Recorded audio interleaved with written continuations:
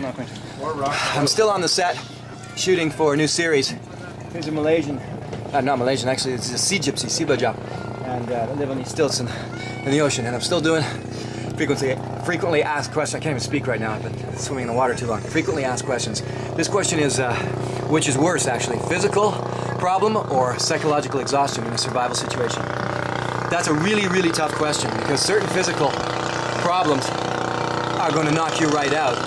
Psychological exhaustion, though, is sort of never-ending. I'm not even sure how to answer that question. I guess I would have to go with probably psychological, because most people can endure physical pain far beyond what they think they can. They can put up with an incredible amount, but psychological knocks you down.